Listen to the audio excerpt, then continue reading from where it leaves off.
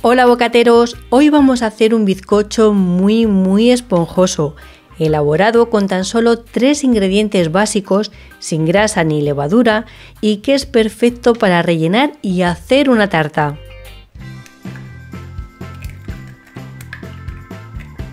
En un bol ponemos 5 huevos medianos, añadimos 80 gramos de azúcar y con unas varillas eléctricas comenzamos a montar. Este paso es el más importante para conseguir un bizcocho esponjoso. Tenemos que batir bien los huevos hasta conseguir montarlos en una mezcla espumosa y blanquecina. Si no tenéis varillas eléctricas, lo podéis hacer con unas varillas de mano, lo único que os va a llevar un poco más de tiempo.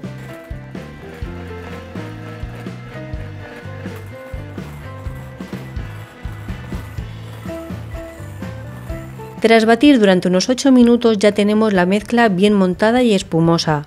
Como veis, durante el proceso la mezcla ha cambiado de color y ahora está más blanquecina. En este punto, con la ayuda de un colador, tamizamos sobre la mezcla 50 gramos de harina de trigo y 50 gramos de maicena. La vamos tamizando poco a poco, en unas 3 o 4 veces, a la vez que vamos integrando suavemente la mezcla para que no nos queden grumos.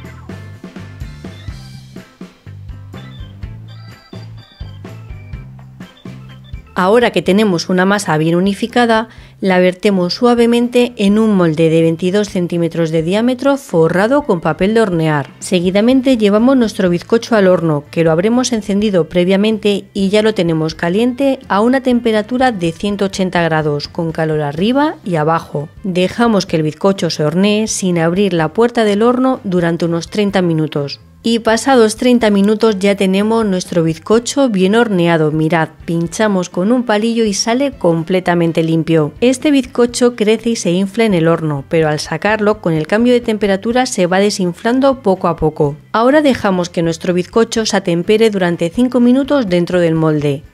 Pasado este tiempo lo desmoldamos y lo dejamos que se enfríe completamente sobre una rejilla.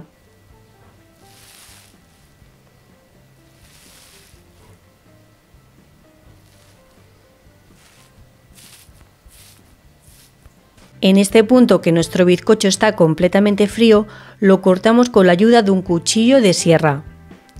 Y lo rellenamos al gusto. En mi caso lo voy a rellenar con mermelada de melocotón.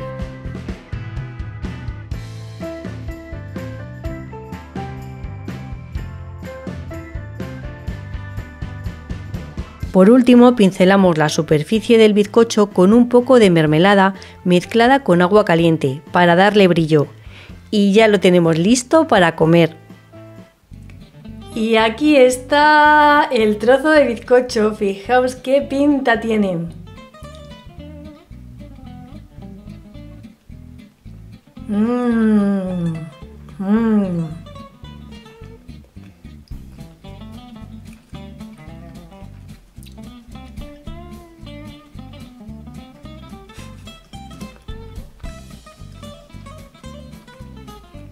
La textura de este bizcocho es como morder un algodón de azúcar, está muy tierno y muy esponjoso. El sabor es algo neutro, la verdad, porque no le hemos puesto ningún aromatizante ni nada, solamente lleva los huevos, el azúcar y las harinas, pero si queréis lo podéis aromatizar con un poco de esencia de vainilla, con un poco de canela o con los cítricos que más os gusten. Y para lo que sí queda perfecto este bizcocho es para rellenar. Con la mermelada de melocotón queda mucho más sabroso y jugoso, pero lo podéis rellenar con lo que queráis, con crema de cacao, con dulce de leche, con la mermelada del sabor que más os guste e incluso lo podéis convertir en una tarta. Le ponéis una cobertura y tenéis una tarta súper chula. Y hasta aquí el vídeo de hoy, bocateros. A continuación va a aparecer en la pantalla la lista detallada de todos los ingredientes que vais a necesitar para elaborar esta receta y también os la dejo en bocatus.com. Nos vemos en la próxima. ¡Chao!